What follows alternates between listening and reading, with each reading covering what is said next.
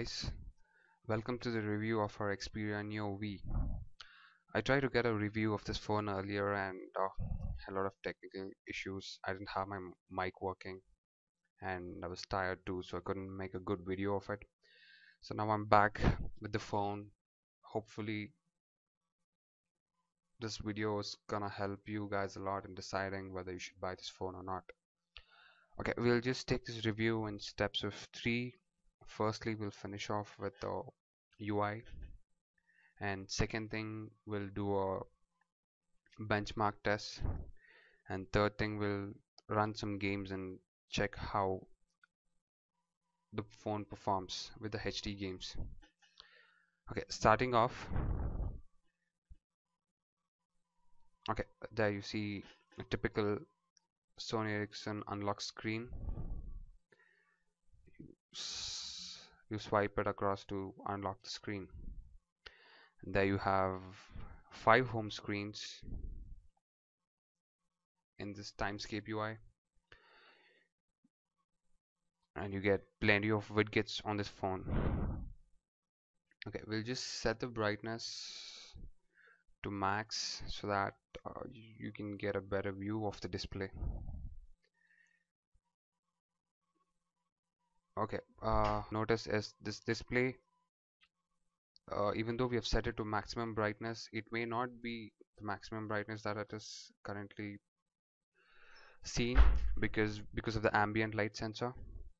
So the sensor basically measures the ambient light, and if the ambience is too bright, the phone's display it's automatically set to bright, and if it's too low, automatically the display brightness goes low. This makes sense that you need a brighter screen to view in a brighter environment, and you need a dimmer screen to view in the dark environment. So I can just demonstrate how this ambient light sensor works. Okay, you see now this it's very bright. I'll just cover up the ambient light sensor with my finger, and you can see the screen going dimmer. You can just observe how the display grows brighter. Just quickly see that, and you can see it even more brighter if there's a lot of light in the room. So once you've got your phone, and if you think the brightness is not going high in the night, and if you get to be disappointed, don't be worried. It's just because of the ambient light sensor. And bad thing is that you can't turn it off, and it's by default set in the phone. Okay, that's about the ambient sensor, and the proximity sensor works like whenever you attend a call and you take your phone close to your ear, the display goes blank so that the display is switched off so that it saves power while you're talking over the phone when display is not used. Okay, and we'll just check out what all widgets we get. Okay, if on the main menu you press hold and you get this menu wherein you can add shortcuts, widgets, folders, wallpapers, or you can set your themes.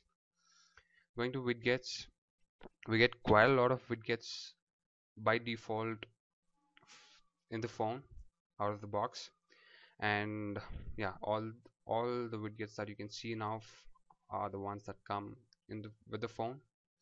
And Display Pro is because I've installed it on my phone, so you can see those widgets on them. Rest of them, it comes out of the box. Okay, and we'll just check out the TImescape widget, which is the highlight of this particular Sonyericsson UI. Okay, in TImescape you can set your Facebook, your Twitter, your email accounts, your SMS, your call logs, all of them, and you can set the updates to display in this widget of all the events like in a timely fashion. So whatever event occurs, it gets as a notification on your TImescape widget.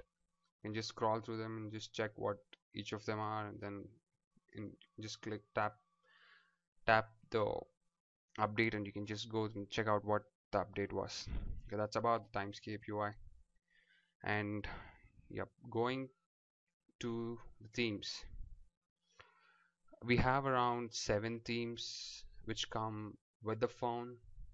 and I don't think so we have an option to add to this particular list. So these are the ones that you can use in your phone. This is good considering the TouchWiz UI on the Samsung phones, where you don't have themes, you can't change other than wallpaper and the widgets, you can't change anything else on the phone. And other thing is that this change in these themes gets reflected in most of the applications. Just like your, as the wallpaper changes, your app drawer, the color changes according to the wallpaper. Your messaging app, it again it changes, and you can see the updates.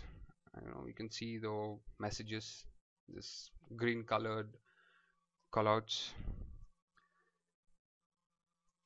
It changes as per the theme, not just the messaging app, the contacts, the call logs, the phone, the music player, and most of the default app that comes with the phone.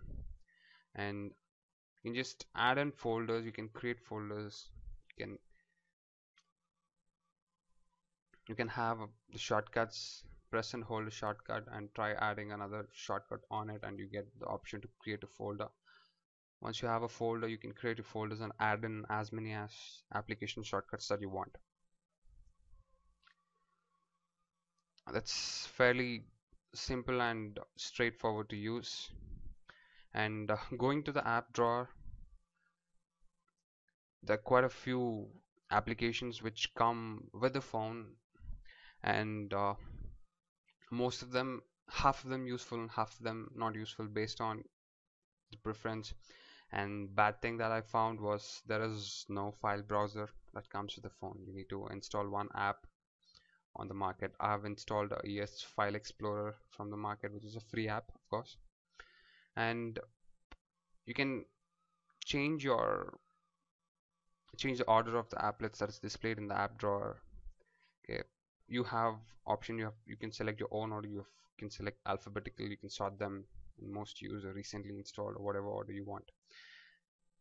If you want to do a custom, if you want to change, just do minor or major changes, you can just click on this icon here, and you can see that the application shortcuts, they're floating on the drawer. Just click and hold them and move around the screen and just drop them wherever you want them to go. So that's how this works. And other thing is to uninstall the installed application. Again, like clicking on that menu, you can see your cross mark on the applications, clicking which will take you to uninstallation process, and you can uninstall it from here. So that's about the UI of this phone. Nothing too much indifferent than any other Android phone in the market. Most of the options still remains the same. Then if you can just go to settings, we'll just see what difference we can see there. Okay, apart from all these options remain same in the phone, and you get the first option is Sonyericsson, which is basically to set connectivity, how your phone should behave when it is connected to your PC or desktop or whatever. And you have Facebook inside Xperia, wherein you do the settings for your you integrate your Facebook with your phone and Android OS basically, so that you can. Okay, this I've not showed you. You have an application, or you have a message, or you have something that you want to share it on your Facebook. For example, I have this browser icon here. It's like, consider it to be some other app, and I want to share it on my Facebook status. Just drag and press and hold the icon, and you can see the dustbin at the bottom, and there's a small blue bar at the top that says share. So dropping it into this bar will directly post it as a status update on your Facebook. So that's about this integration stuff. Okay, apart from that, there is nothing really special. And you have another thing that I noticed. Okay, it's the Livewire Manager. Here you can set, you have different options which this particular app detects what accessory is connected to your phone, and based on what kind of plug is connected, what kind of accessory is connected, you can launch a particular application. Like for an example, if you connect a headset, what is the default application that you want to start running? You just set it here. You can just pick whichever application you wanted. You can just set them. So when you connect a headset, by default the app starts. So you have 4 different options displayed on the screen. So that's about Live Manager, and that's about the review of the UI. So it's fast, it's very zippy, there is no lag. I've been using this phone for a week now and haven't noticed any lag. It's quite fast for the 1 gigahertz processor that we have on the phone. So that's about it. Thanks guys, thanks for watching this review.